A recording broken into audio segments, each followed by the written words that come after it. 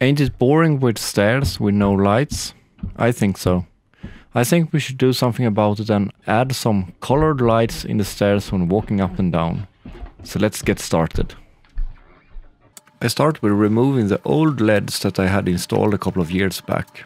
Those LEDs are white LEDs and I never got them working as I wanted to, so they are being removed again. They will be repurposed as LEDs for lights for my videos recordings instead. As you can see here, I am picking out all the cables and all the trash. White LEDs, it works okay, but I was not happy with, so I scrapped it rather quickly. But that means that we have some part of the cables already done. And that's really good, because we can use this to power the system. But we still need to wire up the second cable. As you can see, there are quite a lot of more LEDs on the old one, but the new LEDs are a lot brighter. But we are aiming for roughly the same length. That should be 18 LEDs, I think, so let's see. 18 LEDs.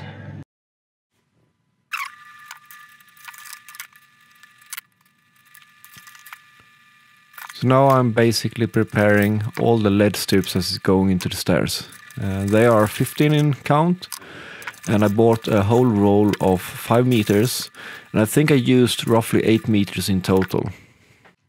For signal wires I'm using a Cat5 cable, a network cable. I have tons of them, so it's just a matter of splitting it open and repurposing the inside.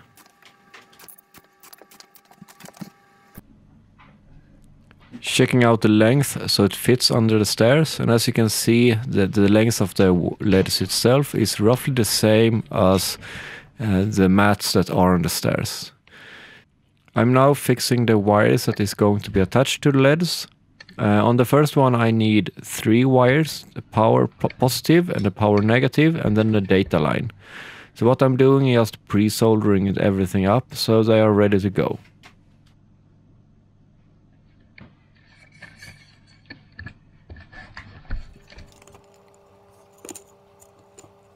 And after I soldered the first side, the right side of the LED strips have data out. So I need to prepare the data out going to the next step as well.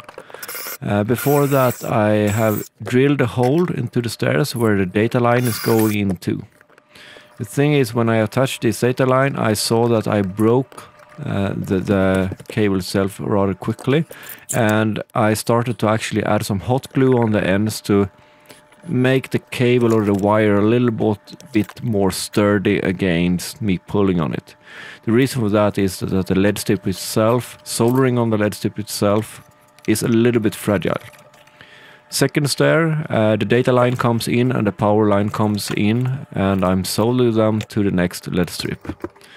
This is basically what I am doing on each and every one of the stairs all the way up. Luckily I have pre-drilled and actually inserted all those wires when I repaired or did this place in the house a couple of years back, and that makes it a little bit easier to get to them. And preparing the next step, the data line and some hot glue on the wire to keep it in check. And then I'm attaching the LED strip to the stairs itself, just making sure that everything sticks properly. Before you do that, make sure to clean the stairs good, otherwise this may not stick as it should. Data line going in, this data line is then for the next stairs.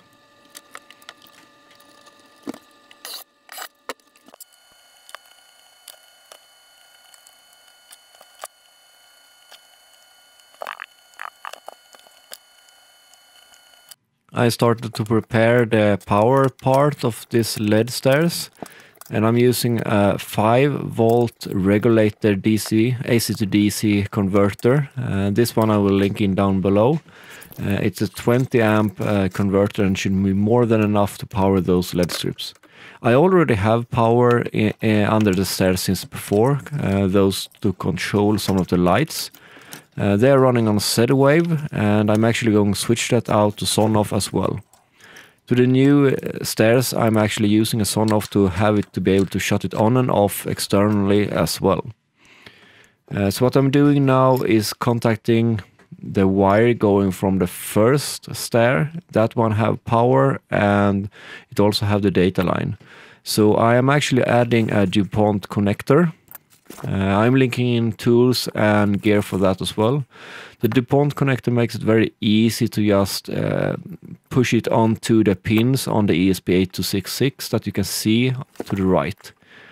It's a little bit tricky in the beginning to add those type of connectors, but when you learn it, it goes really quickly. And especially towards those network cables, they work really, really well. It's now time to prepare the vast majority of the wires coming from the stairs. And what I'm doing now is just scaling them off and making sure that I have all the power connectors or the power wires itself hooked together, because all those will be in parallel hooked up to the power supply. I'm also picking out all the rest of the data lines, making sure that I can hook them up to the ESP itself.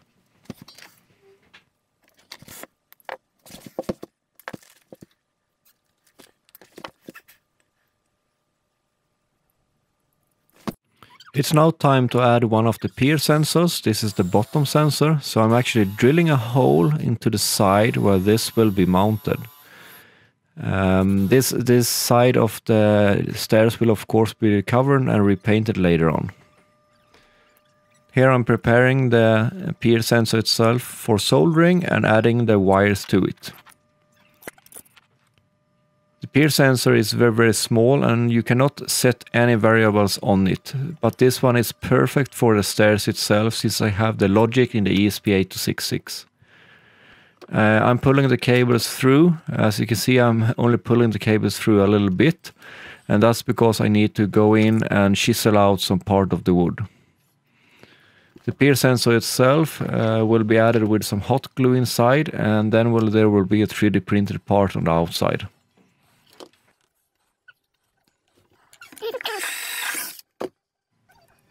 Pulling through the data wire or the wires for the pier sensor.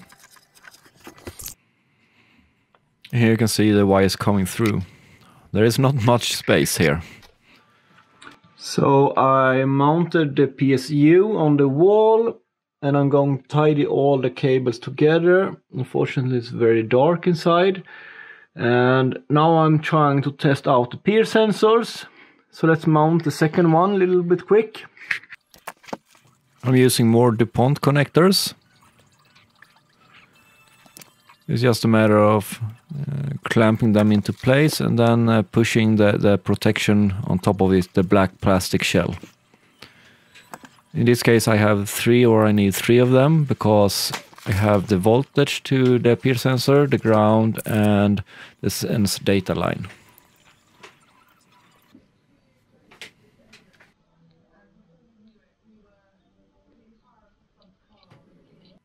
When standing and watching the stairs itself, you can actually see the LEDs. And what I'm doing now, I'm using normal cable channels and mounting them in front of the LEDs, and that actually hides them a bit, and that's a good thing. More hot glue just to keep the wire in place. I think this is very easy to work with, and it should not be a problem to hold them up.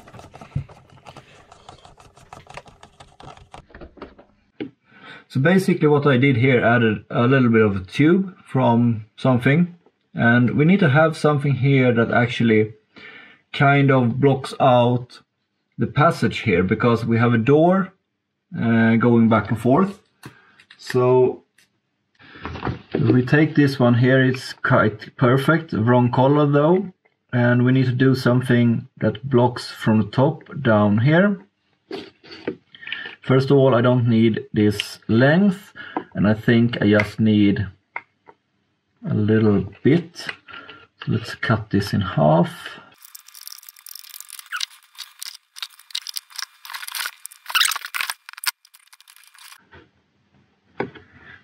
And this will of course be replaced later on with a proper 3D printed part, but I need something to test the functionality first. And a good mock-up like this one is actually perfect, and hot glue is perfect because it's easy to remove later on. Bottom up actually fades in 4 steps, so that's why that one looks a little bit different comparing to top down. Though this is just code, so you can change it to whatever you like and however you like. I'm going to continue to actually update the code itself, but currently I haven't had the time to do it. And top down is actually randomizing the color a little bit. As you can see, it gets a little bit different from time to time.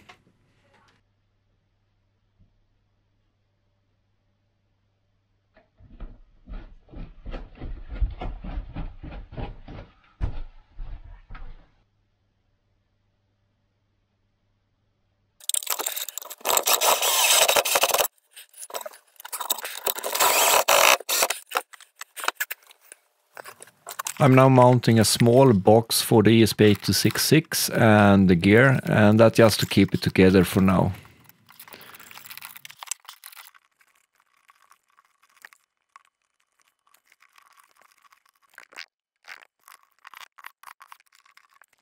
There you have it, guys. The installation of the electrics is partly done. I need another case for the cables here to tie that all in.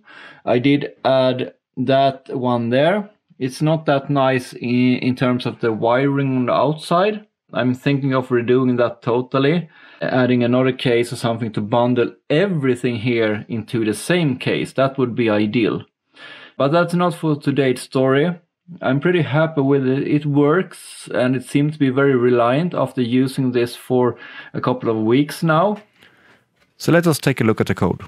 In front of you can see the code, and I have included 2 libraries. First of all, I have the MQTT library that is containing also the PubSub client, and that's because I want to integrate a couple of MQTT functionality, like setting color, setting the mood, and even sending status back to my server. For instance, if someone is walking in the stairs, that could potentially actually light up the lights in the hallways, depending on the time of the day. Of course, I have the Adafruit NeoPixel library, and that is to make sure that the light works.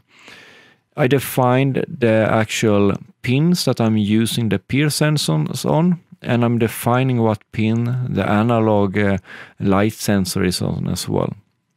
Then I add a couple of more variables, and I also define the number of stairs that I have in my stairwell, including the number of pixels in total.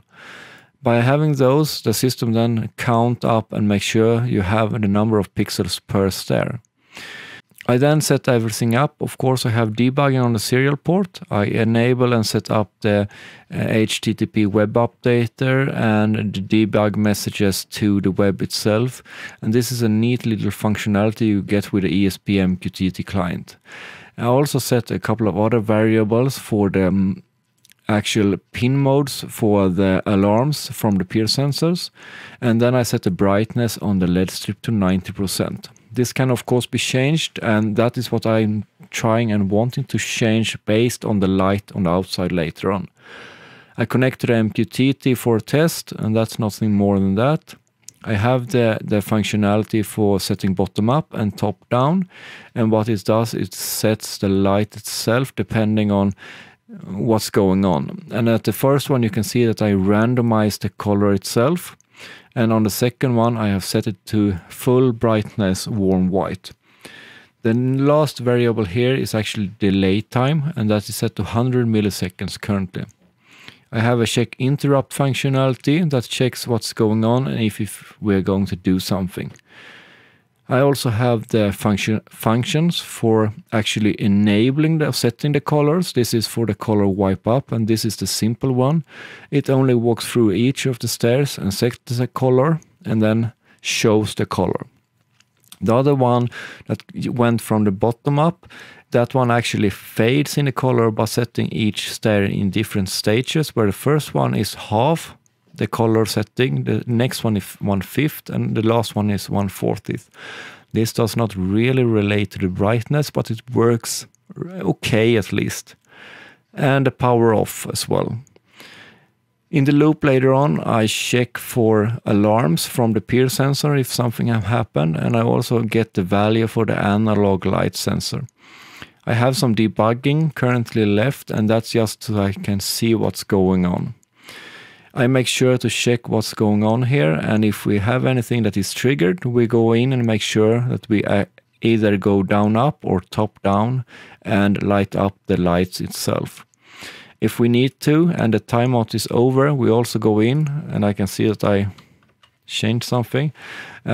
We go in and disable or shuts down the color again after 4 seconds plus 2 seconds, that is a timeout on the peer sensors. This is something that you can change based on your behavior and what you want. And that's basically it. That's the code. So that's really good. Hopefully you like this one. If you like to see more videos of this type, give it a big thumbs up and comment down below on what you want to see. And thanks for watching. If you have any ideas or if you want to check it out to build it yourself, check out the links in the description down below. Bye.